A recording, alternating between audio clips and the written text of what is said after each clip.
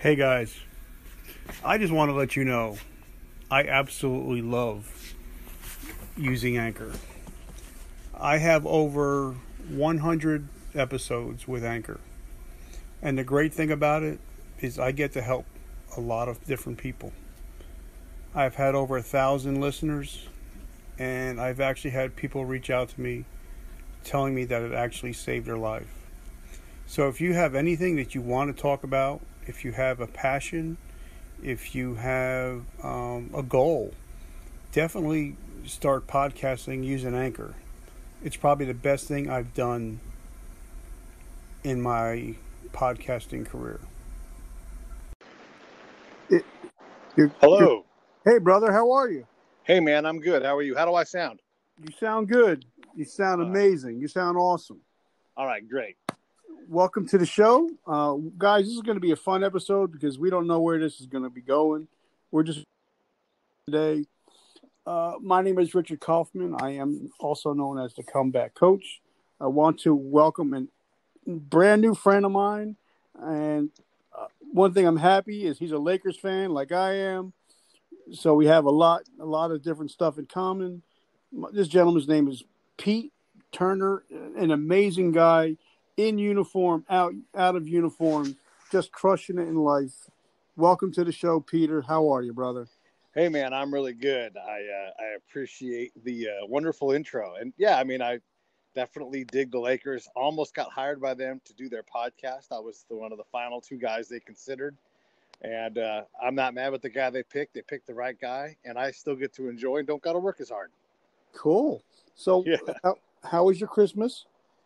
it was good. Small, peaceful, and fulfilling. Okay, that's always a good thing. And now with COVID, it's great that we can appreciate what we have and have some gratitude in life. Yeah. I definitely focus on grace and gratitude as default values. I fail at it all the time, but I'm always working on getting better. I got it. So I can't wait to be on your show. I think that's going to be fun. I think we're going to have a great time. Yeah, for sure. So tell us, where were you born? What state? I was born in California, in Oakland, and raised all the way until I left for the Army. So what was little Pete like as a kid? Pretty much a hooligan. I wasn't a bad kid, but I had a lot of energy. It was the best place for me to be was outside of the house. And so, I didn't get into trouble, but I didn't not get into trouble, if that makes sense. Now, were you a sports kind of kid? Yeah, for sure. I had a ball or a glove or something with me all the time. Even as like a 20-something-year-old, if there was a basketball game happening, I'd be there and playing. I mean, I played sports nonstop. So in high school, I guess you were the jock? I wouldn't say that. I didn't really play on the team sports, really.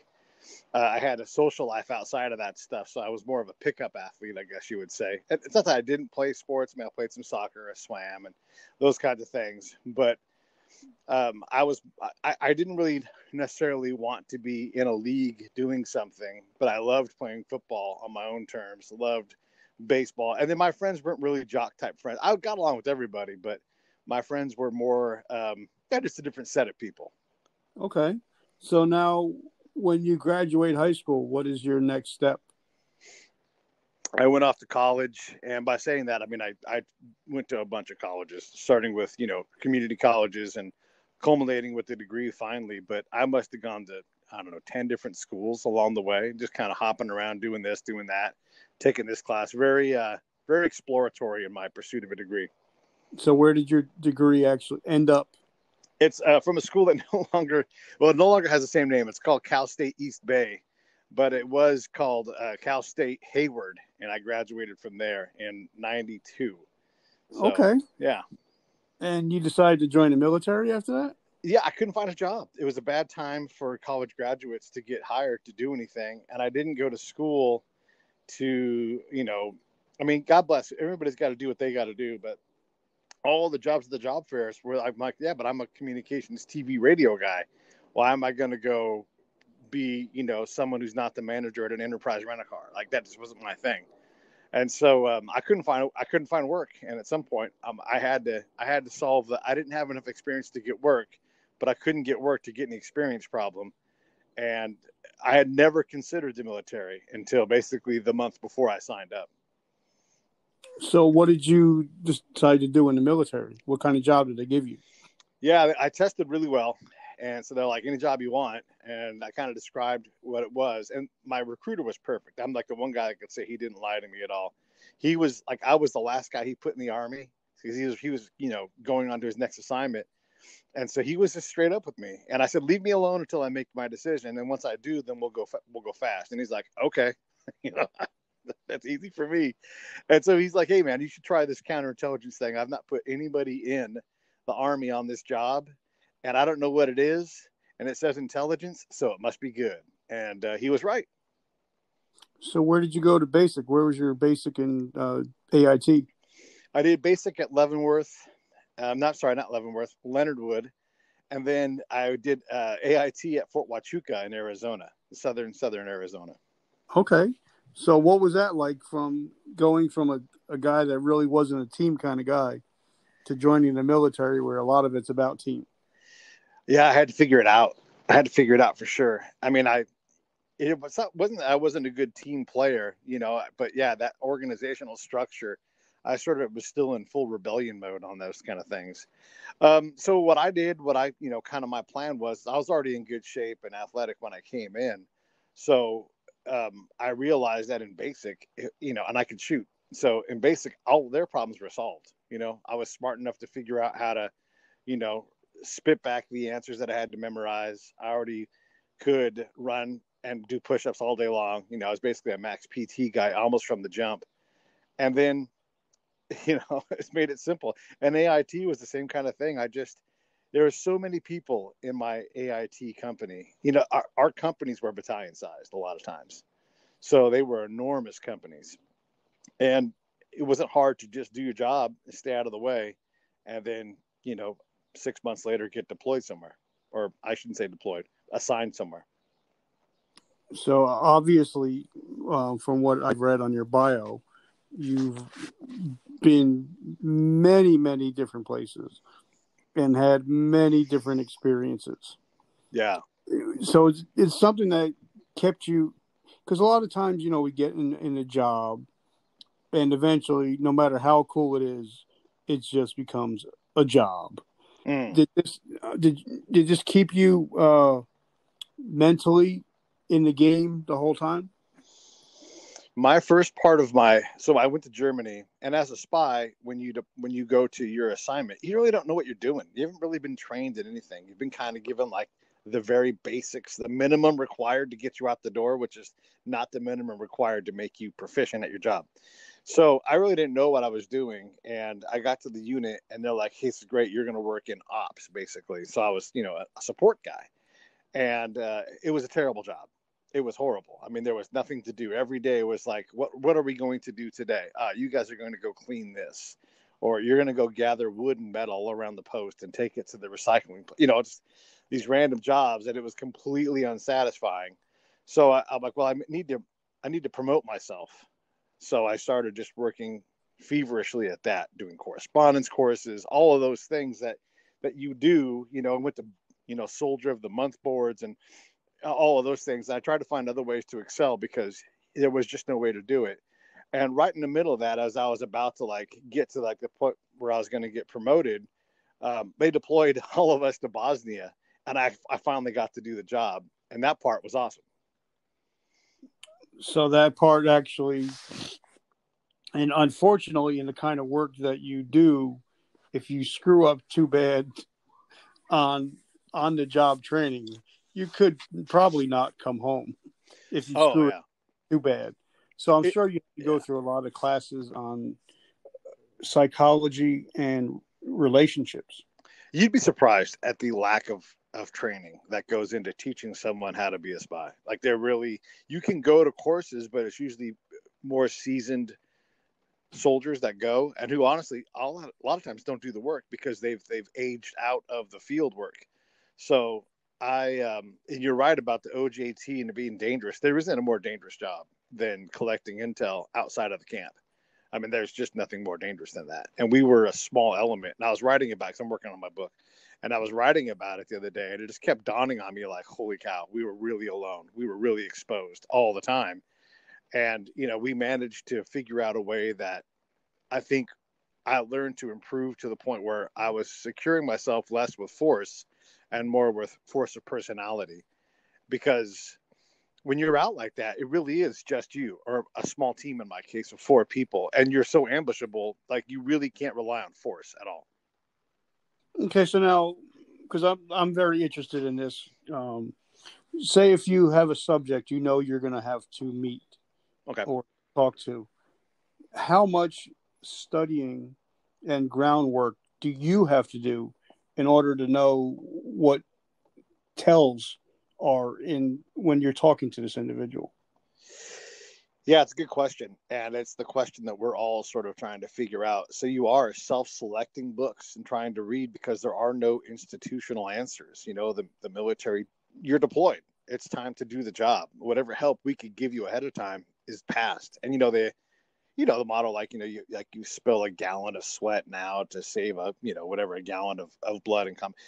We trained in the most idiotic way. I mean, being pretty critical of the military here, but we were no way were prepared to deploy. My team, my vehicle had no radio, and I was going to leave the camp daily. Think about that. So the training, literally all of it was like whatever I could figure out along the way. And it was trial and error. And that's how I got to do it. And our team was fortunate in that we got to actually do the job. A lot of teams got hemmed up by the system because we're a weird element. People don't know how to properly deploy us. And so they think they know what's best. And if the leadership is weak on the team, you don't do your job. So to answer your question in a long fashion, I had to figure out how to be security prepared, understand what the command needed from me in terms of information. I had to work on those things on the camp. Everything else was up to me off the cuff as I talked to that person, trying to figure out what was what. And then the hardest part about all of this is you can't go for what you obviously want. You can't take a direct path because it doesn't reliably work. So you have to learn how to have a very relaxed, long form conversation that gets you to where you want to be. So where you're lightly in control, but the subject never knows it. Okay. So I guess it's kind of like you have to really build trust. And like you said in your bio, if you have to build some kind of trust and a relationship, but you also, because I'm a big poker guy, you can't show your own tells. So you actually have to really work on yourself a lot. Mm-hmm. Yeah. That you found that you had to really do. Yeah, absolutely. I mean, you're getting down the very essence of what you have to figure out. It's easy to say, hard to do, right? So people always say establish, trust and build rapport, but how do you do that? How do you know when you've got it? I play poker a little bit too, and my main thing is if I don't know who the players are, I don't play many hands. Sure, if something drops in my lap, I play it, but that's going to be a strong hand. So to beat somebody with a weaker hand, I just watch and I try to see what I can pick up, and then I test those things. And so it's the same thing when you're out in the field collecting is you don't just go for you don't try to win the night on the first hand, there's no better way to say it. You're like, yeah, that pot, I'm going to let that go because I want to see how this goes down next time and see if there's a pattern here. So it's absolutely like poker for sure. But you also can't overplay. Like if you try to play like you're the champ, you're being played by everybody else.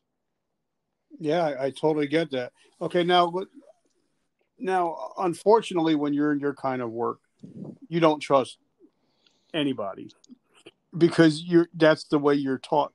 So what was it like trying to have a life outside of work when you're not in Bosnia or Afghanistan or Iraq? What is that like to have to when you're meeting somebody and unfortunately you're trying to read them and it becomes a mental thing that's something you do to everybody. So what's that like?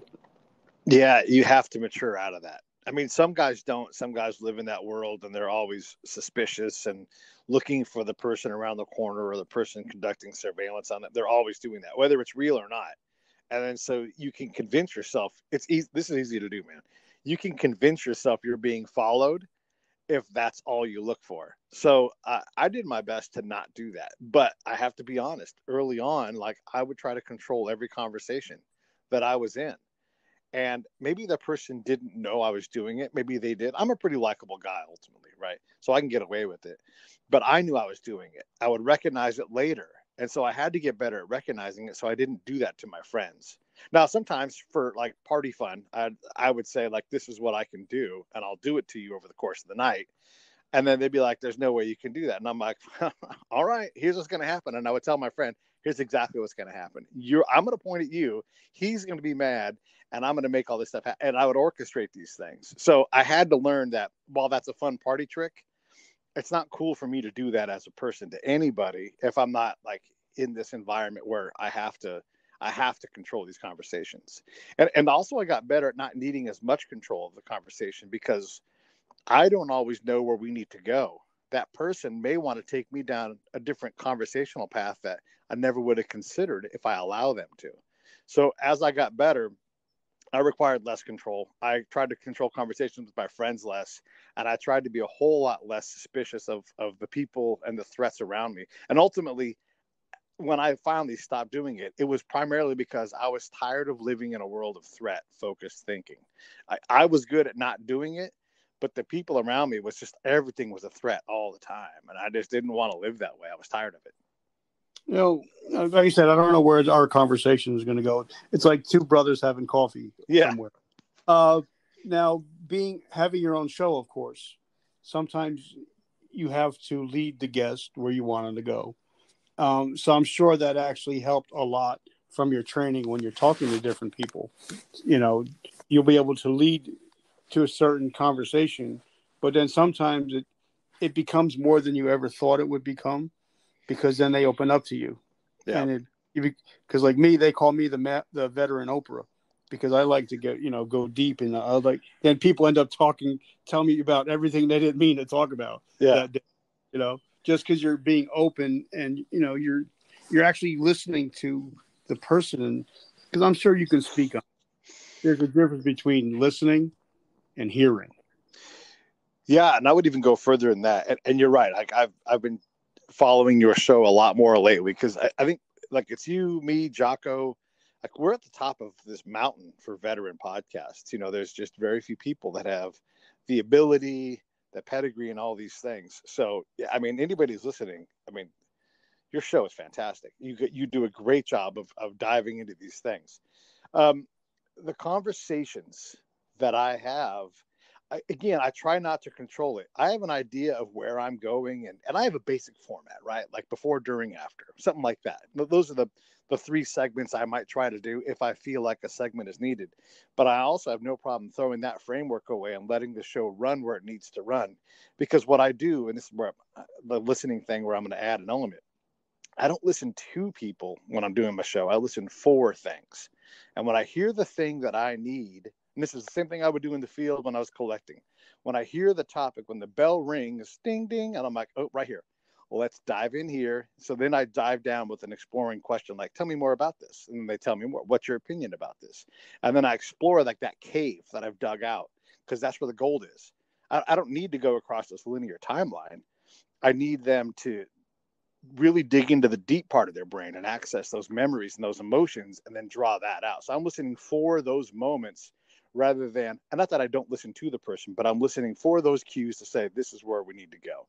And then bam, we go down that hole. And like you said, you get the Oprah moments where the person's like, gosh, I've never said this out loud before, and then they say it, so yeah. And it's not from a purpose of control. It's from a point of, this is what's interesting to me, and that person wants to oblige that interest. Mm-hmm. Now, I got a question, because you said, you're in all these other countries, and you're meeting with, like, say, if you're in Bosnia, you have to learn the traditions. You have to learn the way to talk to people. Certain things that we do in America, if we try to do them in another country, it's disrespectful. So I'm sure you had to learn all these things.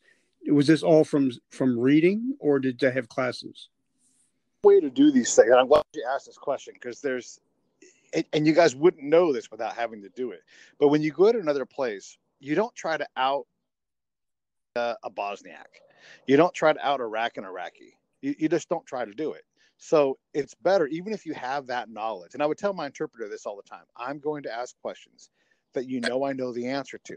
I'm asking this question for a reason. So go ahead and ask it. And so like Ramadan would come up and I would see an opportunity to create some trust and some rapport. And so I would ask an obvious question or make an obvious mistake about rapport or about Ramadan, for example. And my interpreter would look at me and be like, you know this. And I'm like, I also told you, like, there's a reason why I'm asking the question. Like the spell would be so strong, it would even work on my interpreter. So that cultural bit, by simply asking, hey, Kaufman, how do you figure out this? Like if I was going to ask you, like, how do you cope day to day with being blind? You would like explain these things to me, and you would be compelled to explain your day-to-day life because it's such a part of who you are. I would rather learn culture from you because it's your distinct culture than to read it in a book. So I typically don't read any books on that stuff because the knowledge and the seasoning that I get from being in the field is so much richer. And I don't worry about offending somebody via culture because I'm an expert at it now. So if I do something and it's wrong, I'll have a mechanism for dealing with it with that person directly. And they say, hey, you shouldn't do that. Okay, great. Explain it to me. And now they're, again, opening their heart and their culture to me. And I'm in receive mode, and it's so much stronger. So you're allowed to make cultural mistakes. It's just you have to go to that person and dig into their cultural knowledge and let them be an expert so that you can learn at their level and build trust simultaneously. I love that. And it's true. Now, something that I noticed that you do, Jocko does, a lot of people do that are successful when they're talking to somebody, they use the other person's name. Because what is the one thing that we love to hear? Our name. Yeah. We all listen to that same radio station. What is it? What are we listening for? We love to hear our name. So tell us about how that helps when you're out in the field talking to somebody to gain more of their interest. Yeah. It's interesting. It kind of depends on the person, right? So because what I do is so dangerous for me and for that person, I typically leave names out of it. But I use another tool in its place because I just don't want to identify anybody unnecessarily because I don't know what will happen 5 minutes after I leave. And I don't want to put that person in a harmful situation. So I'm very open with what I'm doing, very obvious. But what I do is I'll say things like, let's say that, we're in Burbank, California, and that's where I'm talking to this person. They're from Burbank. And I'll say things like, man, Burbank's wonderful. You guys are the most host, like being at your house, eating this food. It's fan. And I don't lie about this. Like I'm a genuine, like let someone know that they're a good host. Let someone know that you really appreciate their home. It's really fantastic. I've been to a lot of Iraqi homes. Yours is wonderful. And now they're instantly that's the same thing as their name, right? So they're gonna be like, yes, we've worked hard in our home. And now they're going to brag about their home to me. And I'm going to know more about them as a person. I actually care about this. We don't have to just talk about war and death all the time. He could talk about his family as appropriate as I would never ask about their wife, but I can ask about their homestead and their position in the community. And they'll give all that information to me easily. They want to. They're desperate to. Now, this is like, and the reason why I'm asking a lot of these questions, because the people that are listening to this, they're either veterans or they're entrepreneurs or they're both. So I want them to learn about how to talk to people, sometimes you got to dig deep. Like when I interview somebody, I actually usually go really deep. Like I went so deep on an interview this week that I actually talked to this guy's college roommate.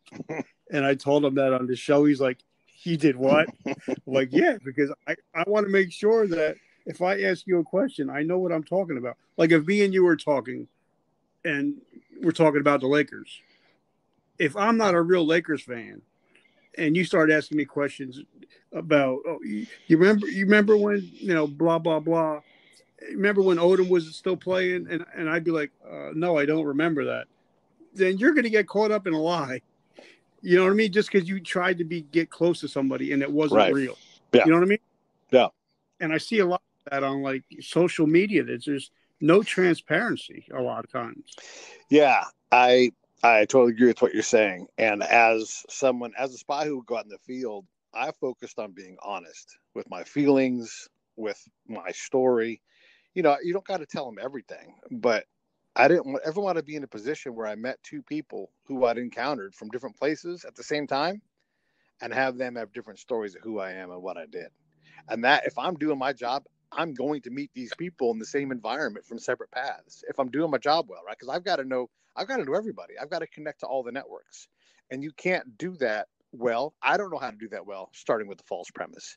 And so I was always going to be authentic. I was always going to be truthful. I was always going to, shut up more than I ran my mouth because, if I'm talking, how in the world am I collecting? So that's what I tried to balance. It took me forever to learn this, though. I mean, it's forever, Richard. I made all the mistakes. I overtalked. I let my ego out of the cage, all those things. And when I learned to slow down, be deliberate, treat this like this was dangerous and delicate, I got a lot better. And a lot better real fast. So much so that my peers could come up to me and talk about things, and I could hear how they were missing things and why they were struggling.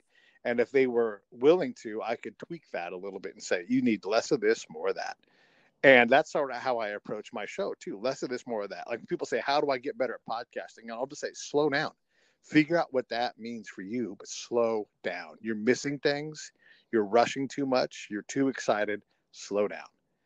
And it's invariably, it improves their game when you hear them slow down. I love that. So how many years did you actually serve in our country? Well, I was in the military for a little over 5 years. I did 5 years of active time and then a couple of years of reserve time. But I was with the military for another, 10 years almost. So I was better at being with the military than in it. Again, because okay, I just because of how I was and how I was a wild animal as a kid, and I wasn't a whole lot different as a professional in the Army. I often was self-supervised. I would go out on patrols. I would attach myself to a patrol, but they, for the most part, left me alone. I was just like this wild horse. And so I'd go up to brigade and they'd be like, who the hell is this guy? Why, it's like, why does he know these things? And I had to learn how to manage my wild nature. But yeah, I was definitely better at being with the military than in it. Okay, this is going to be a great segue. I want to thank our sponsors. They're all military all the time. My first sponsor, Maxwell Soaps. They actually make some of the best soaps that you'll ever use with no bleach whatsoever. So it's good for your skin. But every time you buy a bar of soap, they actually give a bar of soap away to somebody in the California, the homeless areas, so they can keep clean. So they're called Maxwell Soaps. Second guy you probably heard of, his name is Ryan Hamhauser. He is the owner of Disgruntled Veterans, and he has 5 or 6 different groups of the disgruntled veterans. Up to 1.2 million veterans are a part of his group. So that's Disgruntled Veterans. And like I said, I'm just really grateful. And then one of my friends, he's not a military guy. He's a 16-year-old kid that does a lot of stuff, and he's very proud of helping veterans and first responders. So he has a company called Do Work That Matters, and his name is Miller Browning, and I wanted to give him a shout out. So those are my sponsors for today. Thank you, guys. Without you, there would be no Comeback Coach. There would be no show. So now, what kind of jobs? I mean, obviously, people would think, okay, CIA, blah, blah, blah. But how was it when you get out of the military? What do you put on your resume, spy? You know what I mean? What was it like? Yeah, I mean, that's the hard part is people, even in the military, they don't know what I do, right?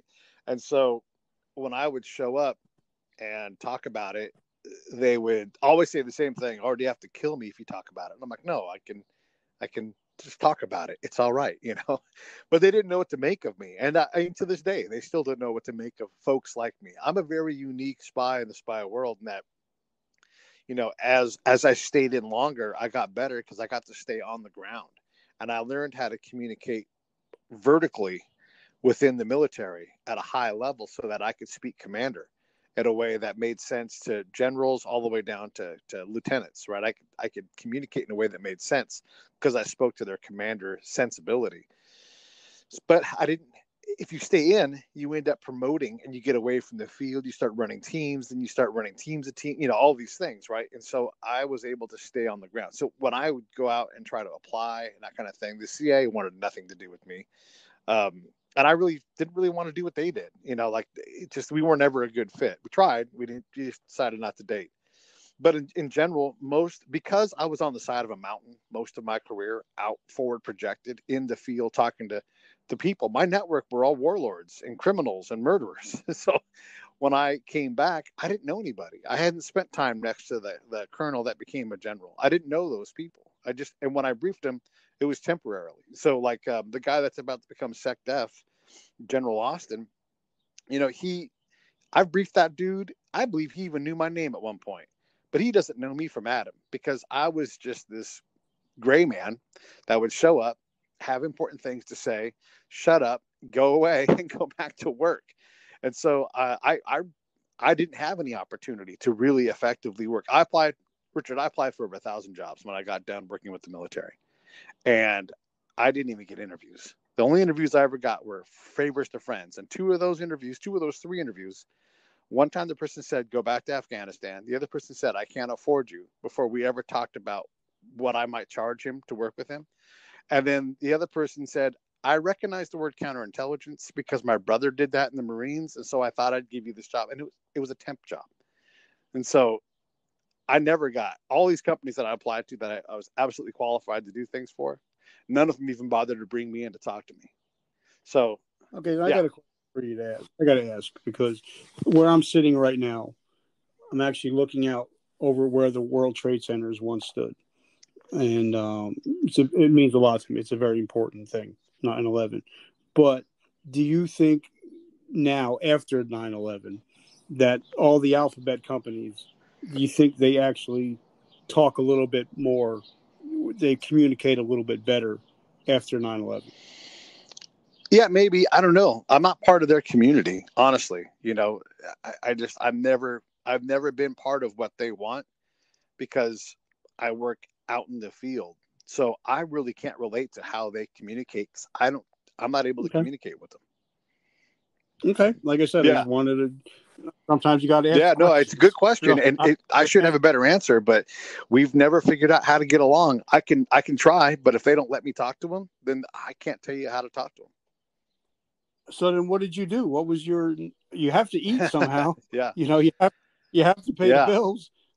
You have a beautiful son. So obviously you got to feed him. So what did you do for work when you got out? As soon as you got out? I have a daughter, by the way, not a son. Got to correct you on that one. Which is fine. No, you're totally fine. She just graduated college. I'm super proud of her. Her name's Brenna, and she's the light of my life. I do have to eat. And because no one would hire me or even talk to me about hiring me, I had to become a handyman. And I was not a handyman. I mean, I was not handy at all. I had to learn how to do it. And what made me great at it, and I was the best handyman in the San Francisco Bay Area. I was the #1 guy for this app that did chores for people, basically, was that I was great at managing the customers. I can carry a couch all day. I'm a big, strong guy. But what mattered most was I would meet that stay-at-home mom who's like, I'm trying to figure out what to do with this garbage disposal. And I would say, I want you to worry about something else besides this, because this is done. And that's what made me good. It wasn't, I just did it to survive, and I was great at it, and I made a little bit of money. But the truth is that I had to figure out all of it all over again, because ultimately nobody wanted me. Nobody yes, wanted I was me. going to ask you, because, it's kind of like, when I got out of the military, everybody knows if somebody's been in battle, if they've been a part of tanks or whatever, there's that rush.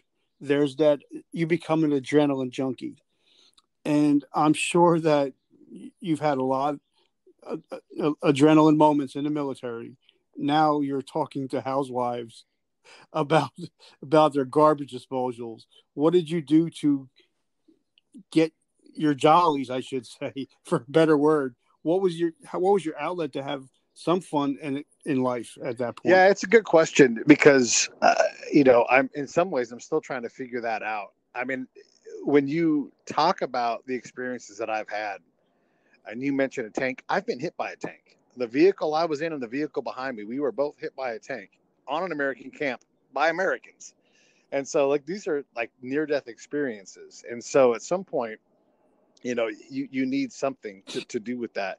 And, I did things like my friends and I have a race car that we race. That's a lot of fun, and I really enjoy that. But I wouldn't say I was as much of an adrenaline junkie as I was more of an influence junkie. I was super influential with the commands that I worked with because I was excellent at what I did. And I could predict it. I could tell them, like a poker player, like, I'm going to come in and take all your money. In 20 minutes, you're going to realize it.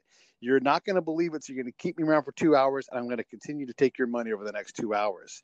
I would do that basically to the commander and say, you don't get me, you don't know me, you don't know how to use me. But in 3 months, you're going to look at me and say, you're my best asset. You don't have to say it because we've already had the conversation now. And you'll give me open access to come into your office whenever I want, sit on your couch, and we'll try to figure some things out. And they would all take me on that bet because, what do they have to lose? And then every time in 3 months, I'd look at them, they'd look at me and they'd be like, you have a seat on the couch whenever you want. They knew. So I say that not to brag, but just to reveal, like, that was my level of influence. I could take a unit that came in and didn't know what to do. And because I'd been in that area a long time, or even if I was brand new, I knew how to do what they needed to do more than they did as an organization. I knew where their flaws were as an organization. And I spent most of my time studying us and limiting the damage that we were doing to our own mission more than I really ever focused on threat. Because a lot of times the threat part was such a minor and infrequent part of what we did when we deployed, that to focus 100% of your collection effort on it would be to waste most of your capacity. So I, of course, found threat-based things, but we were the bigger problem most of the time. And so that influence is what I fell out from underneath me. Nobody cared about me anymore. I was obsolete and irrelevant and ignored. And those things damn near killed me when I realized that was how I felt. All right, then let me ask you a question, because in business, even if you're a podcast, whatever business you're in, you're an influencer. No matter which way you look at it, you are. And you can either use it, it sounds corny, but you can either use it for good or you can use it for bad, especially in business, because as you and I both know, we can go somewhere, and if you're a good talker and a great listener, you can pretty much get whatever you want.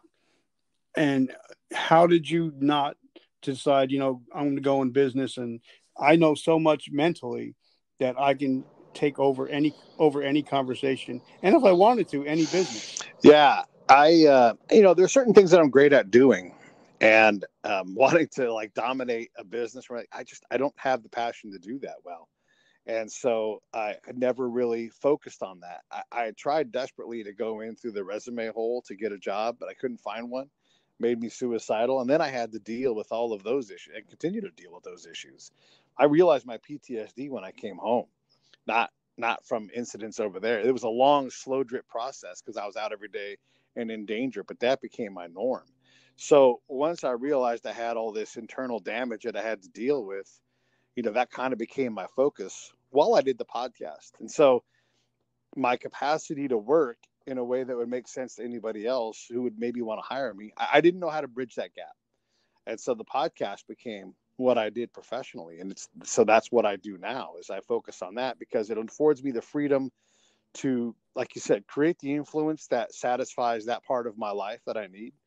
But it also allows me to do something and get paid for it that other people aren't able to do. They're like Richard, I would go out and I would outperform the rest of the team combined in terms of finding intel, finding sources, writing reports. And I'm talking like sometimes these are big teams, and I would just every day have something new to put in there and amass this large body of knowledge. That's pretty much what I do with the podcast. That's why, it's guys like us at the very top. I just outwork 99% of the other people out there in the veteran podcast space. I just do more. And so that's sort of my answer to that is I got to something that I could control, that I could outwork the problems in, and I continue to try to figure it out. And I'm not saying I'm the best. I'm not saying that I figured it all out, but by just simple repetition and, my skills as a spy, I've been able to build a show that's really far up Podcast Mountain. All right, so now let's talk about it because now we're, like you said, we're going to talk about business. We're going Yeah. to talk about podcasts. What are some, because everybody knows everybody Yes. has a podcast. There's millions of them out there, but most people don't realize that the average podcast lasts 6 episodes, and it's a wrap, and it's over. People get tired. They quit because I thought I would get 1 million listeners. It's like, no, Mm-hmm. you got to build up. So what are some of the things you wish you would have known when you first started? I wish that I you would know have now? started at YouTube first, because that's, for me, the fastest, most realistic opportunity to monetize. Doing that really well, building it right the first time, doing that before you do anything else. That would be my advice to me. Slow down, stop, learn everything about YouTube before you go forward. Spend 2 months doing that. That, I think, would be the thing that I would tell myself the most. And the rest of it would I could just tweak what I already knew how to do just to be more refined or more efficient. But that's the main thing, is that money, because we thought we were going to build people on our website, get them to go to Amazon links, click on that, and we would drive revenue that way. That's what we thought. And then we thought after that, we'll get commercials. But none of that ever really proved to be reliable or big enough to do anything about. And so I would say, yeah, YouTube would be the thing. I'm still trying to fix YouTube, still trying to master it, still trying to get good at that. And if I would have started that 7 years ago, I'd be much further down the road. Okay, so now a question is, because I have a guy right now, not right before we got on the podcast. He's like, "Oh man, I got a great show, but I can't find sponsors." He's like, "I don't know how to do it. What do I do?"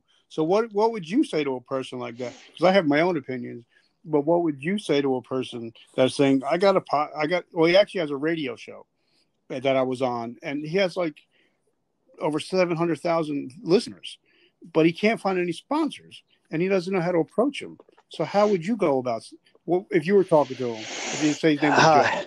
Yeah, it's hard. I mean, it's the question we all try to answer. How do you monetize? And what I always start with, whether it's Joe or somebody else, is you have to understand what's valuable and see what's valuable in your show and how you exchange value with people. And that will give you an idea of different kinds of monetization or, valuation that you can create. So if you just look at the money and the advertising part, I would say look at the marketplace. Advertising has really changed, and it's a lot smaller per ad, and people want to go on to shows like that person's show.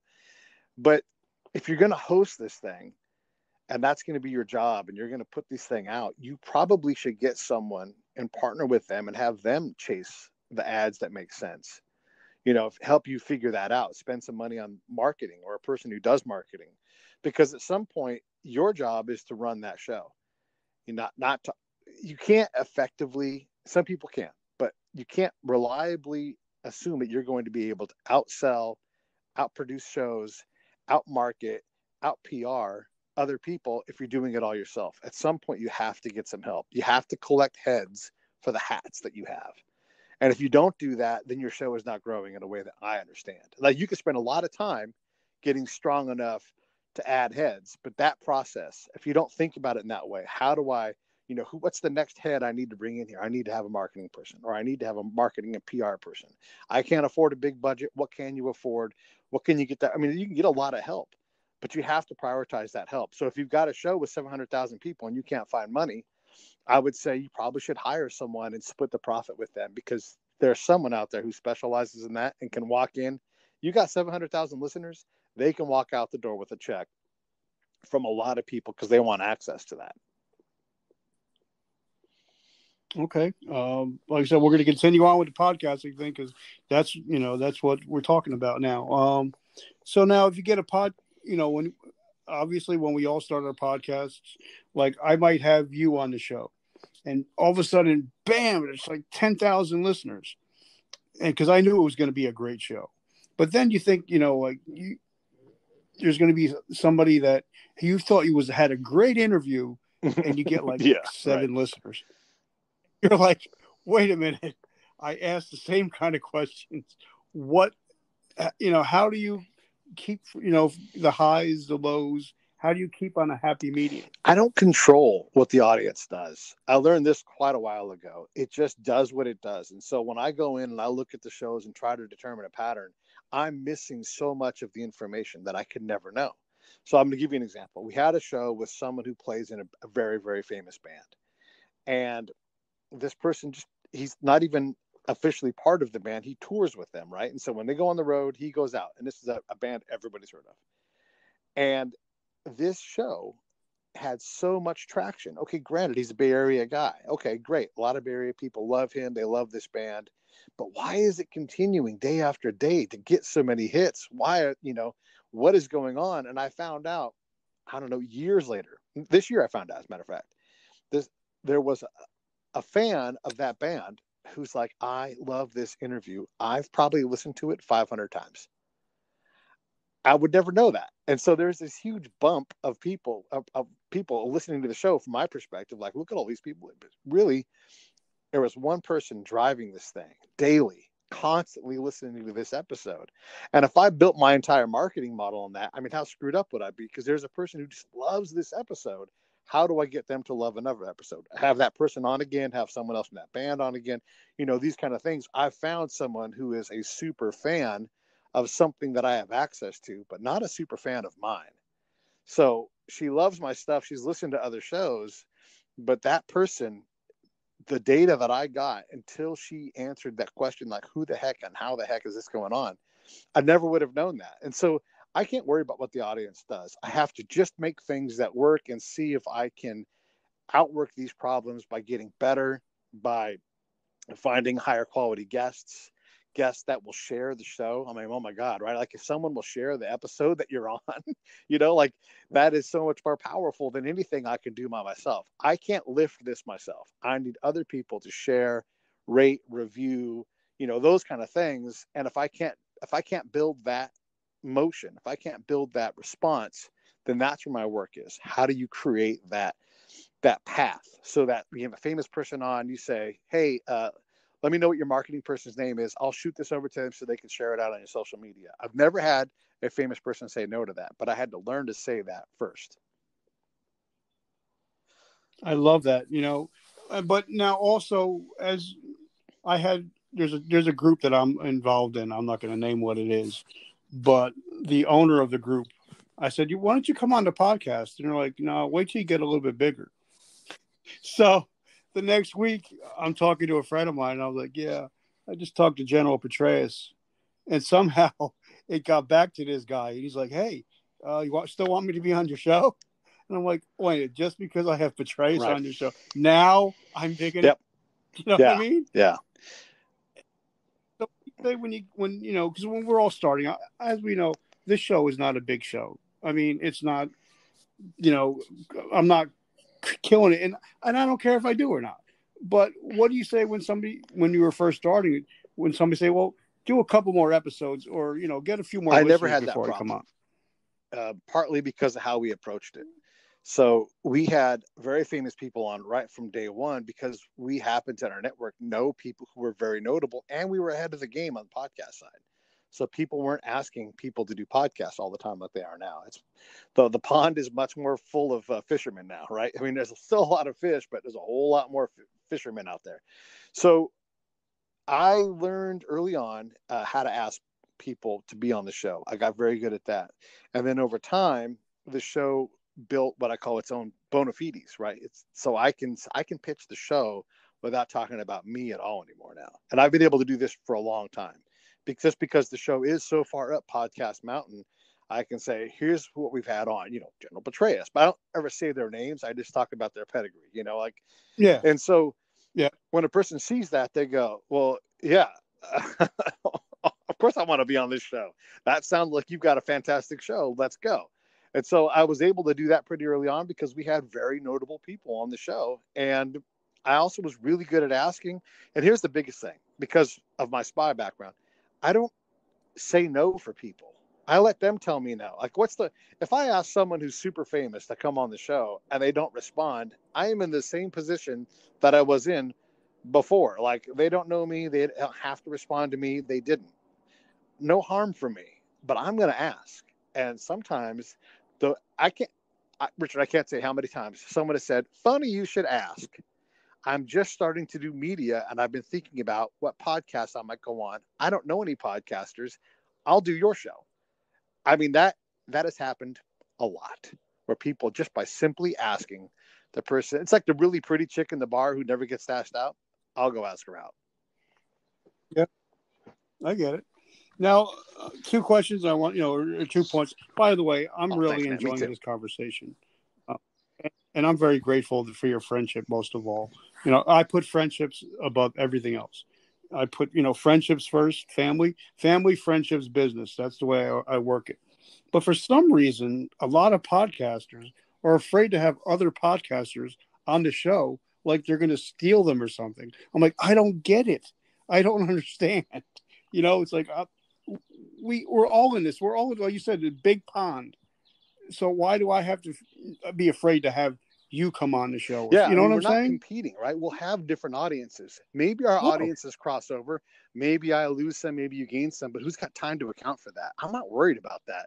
I'm just going to continue to go fulfill my life with these great conversations. I'm with you. I'm your friend. We're friends. I can't wait to do the next thing with you. The other thing is if you're going to have an impact on a show, you need to be on it more than once. Okay, yeah, some people are going to be like, oh, there's this guy, Pete, maybe he's a spy. To be, known to your audience, I've got to be on 5-6 times. They got to get to know me a little bit. It doesn't take one meeting via audio to solve that problem.